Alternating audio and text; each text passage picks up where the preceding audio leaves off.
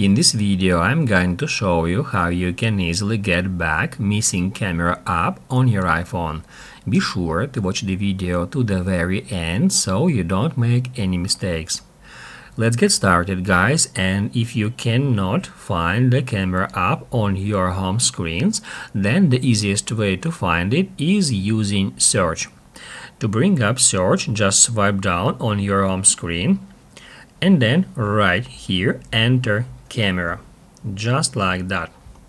In most cases, in this way you will be able to find the app here. It will show camera icon at the very top. But if you cannot find it in that way, like I can do it now, then you need to go to settings. I'm just gonna tap at settings now. After that, we need to tap at screen time, then content and privacy restrictions, and then allowed apps. All we have to do here is just turn on the toggle next to camera, and that will activate camera app on your iPhone.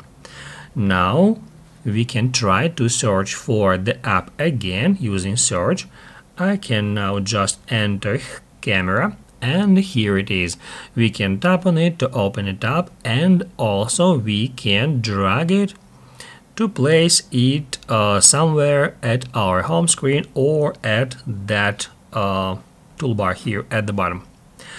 Basically, guys, that's it. So if this video was helpful for you, don't forget to hit the like button.